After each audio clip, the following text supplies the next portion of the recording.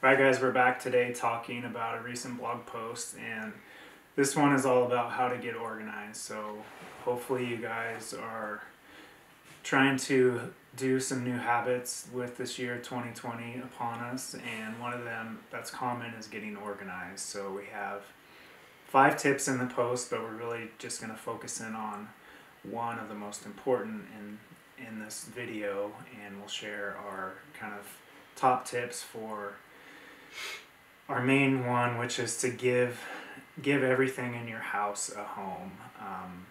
So making sure everything has its place, and we have some tips to share on how to do that.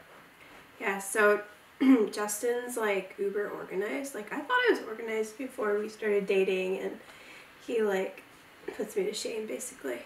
But something he's like helped me to get better at is this idea of giving everything a home. Like, if everything has a place, then it just naturally eliminates a lot of like clutter and creates like ease in your space. So we have 4 tips for going about giving everything a home, and the first one is to pick the space that you're going to organize and take everything out. So we did like a big pantry rehaul several months ago, and that was like the first step we did, was like take everything out.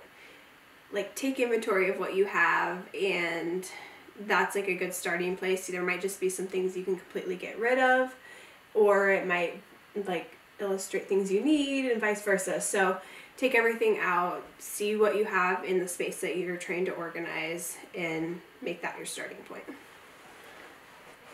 Yeah, so our second tip is to kind of, when you are organizing things, to group like items together. So whatever follows your sense of logic for like items is important, and it helps you find things when you're looking for them. So whether it's putting all the Christmas supplies in one bin so you know exactly where they're at, or putting all your pens and pencils in one drawer or something like that, but just really find a way to kind of group those supplies and items into kind of logical ways that really fit how you actually use them and make them easy to find.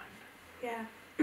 And then kind of taking that, like, the next step would be to make the items or the things that you use regularly, like every day, the most accessible and easy to get to, just so that they're readily available for you. Yeah, don't put your toothbrush in the back of the closet. Yeah, that would be dumb.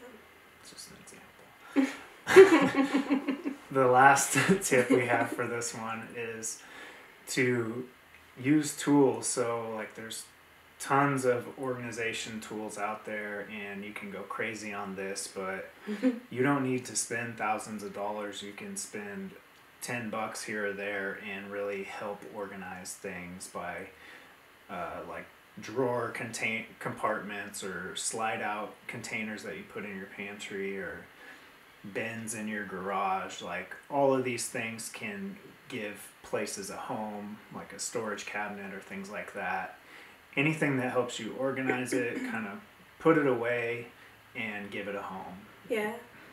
And I think maybe a bonus tip is to, like, once you do establish a home for everything, is to actually put stuff back in their home when you're done using it. Yes. So, which, that's actually probably the hardest thing to do. Yeah, no, it is. Is to stay organized. Yeah. But that's another blog post. So hopefully these help. Read the full post for all of our tips, and good luck getting organized.